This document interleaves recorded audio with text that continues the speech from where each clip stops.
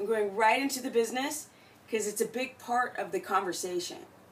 So, am I this lean on zero cardio because of how many calories I count? No. Am I this lean on no cardio? None. Zero. Because I did this to my knee, which I've shown in some of the older videos. But this is for some of the people that are tuning in for the first time. Okay, so, whoa, can you see that monster scar going? That's a dinosaur scar. They don't even perform surgeries like that. And they open up that sucker 4 times out of 10 surgeries. I geeked, and I mean kableeked, my knee. But I digress, as usual. I'm talking a few times in a few videos about calories, and I keep getting the questions, like, questions, everywhere. Facebook, Twitter, and YouTube, and inboxing me through my site. Because I'm getting all the questions, and I see them all, and I try to answer everybody. I really try, even though it's getting a little high. Okay, guys, so I want to talk about the business. I just got done with a personal training client. I'm not training that many people anymore. In fact, I've got 1 left, so I came home. I,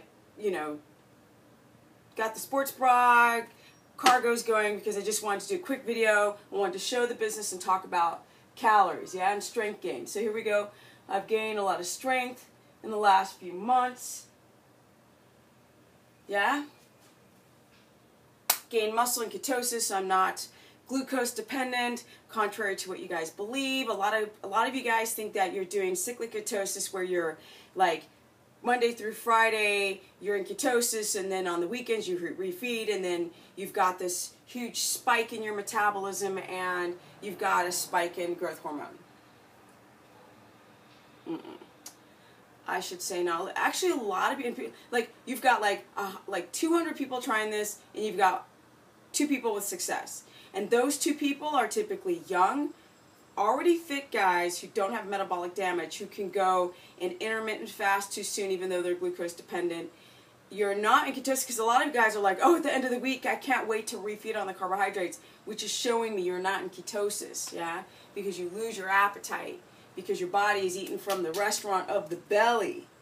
That's how you get lean, is that you no longer are breaking down muscle and tissue and bone, marrow, okay, amino acids in your body to convert back into sugar to raise back up glucose levels so you can store more glycogen and have energy. Because the brain, if you're glucose dependent, the brain's like, oh, hell no.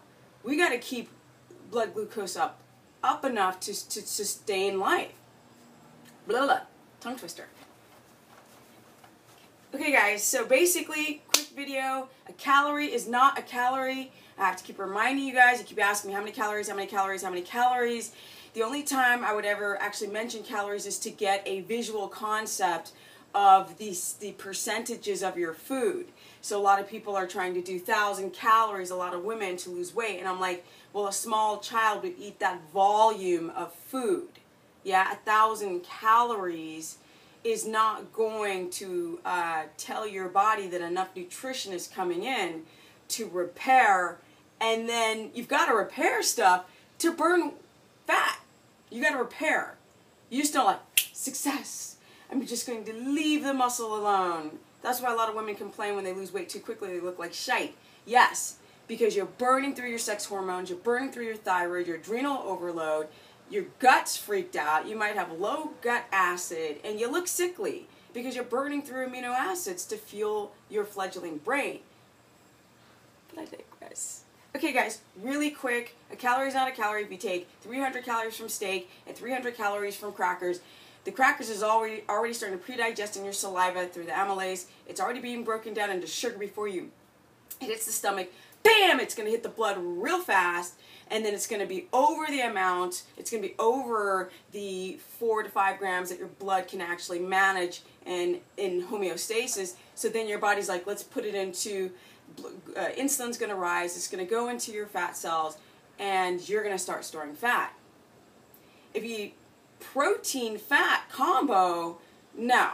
Very dense, very dense. You need like your liver and your gallbladder to secrete bile salts, make and secrete bile salts to scrub down the fat.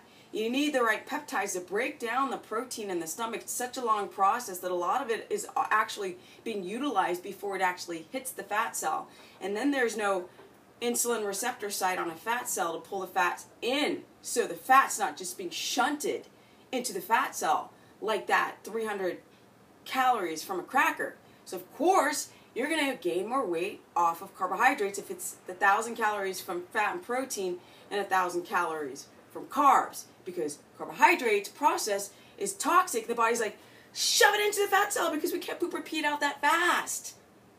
Well, that doesn't happen. That excitatory response with fat and protein from healthy animals, that's not going to happen. Yeah, that's shunting. You're going to be using that, and you're going to be utilizing the amino acids.